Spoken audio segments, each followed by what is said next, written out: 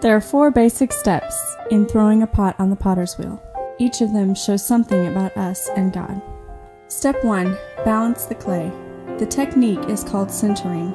The whole purpose of this step is to bring the clay to the point of workability. If the piece loses its balance, often the potter must begin again. The potter's hands are both placed on the clay. His left arm is firmly wedged against his body, and his left hand is against the closest part of the spinning clay. His right hand is on the far side of the clay. The clay flows between his hands. Now the grip becomes firmer, and the right hand moves toward the left. As the clay responds, his hands move up or down as needed. The clay fights back. Suddenly, the struggle is over, and the ball of clay is balanced. God, as the potter, is seeking balance in your life. He wants to center you. You will be at rest. When does God stop the centering process? When the struggle ceases, when you rest in the potter's hand. Step 2. The clay is opened. In order to open the clay, the potter must find the center of the clay. He does this by first taking just a few dribbles of water and letting it flow over the clay. Then he places both hands on the sides of the clay with his thumbs gently riding on the upper surface, and then, as the clay is spun, his thumbs, again very gently, ride the surface of the clay to the center of the spin. As he reaches the center, his thumbs stiffen and carefully push downward. A small indentation is now at the very center of the clay. Leaving one hand to remain along the side of the clay, the potter takes his other hand and places his forefingers in the indentation and pushes down. The goal is not to dig the clay out, but to move the clay. The clay, if it has been centered correctly, opens, creating thick walls between his thumb and the remaining fingers. The lump of clay is now a vessel.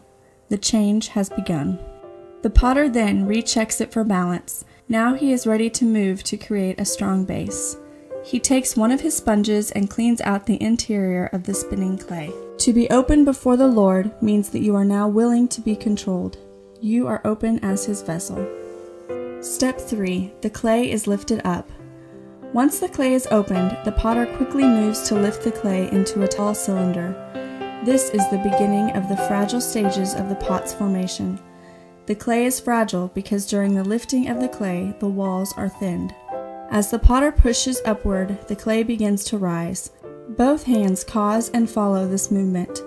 Like a wave moving toward the shore, the clay moves upward, growing, always rising. The aim of the potter is not to force the clay, but to grow the moving clay towards a single point. When the inside of the cylinder is growing correctly, the outside takes care of itself. Remember Peter's words, "So be humble under God's powerful hand, then he will lift you up when the right time comes." 1 Peter 5:6. God, by his mercy over your life, has caused your heart to be open to his plan. Now release yourself to be lifted up. He will focus on the inside of you, and then he will present you ready to be shaped for your final calling. Step 4. Shaping the clay. The tall cylinder spins before the potter. It is ready to be shaped. The shaping of the clay is where the art of the artist is truly seen. It is the time when the potter slows the wheel down and spends very specific, detailed time with the clay.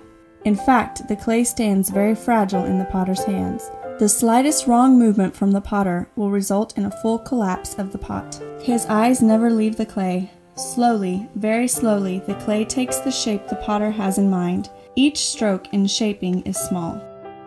Sometimes when the potter looks into the pot, the water in the base reflects his face. The potter sees himself as the clay is shaped. Now, instead of a cylinder, there is a foot, a base, a body, a neck, a mouth, a lip. Each part is important to the final plan. Each part is shaped exactly according to the vessel's purpose. When he has finished, the wheel becomes a quiet platform where the potter looks at his art.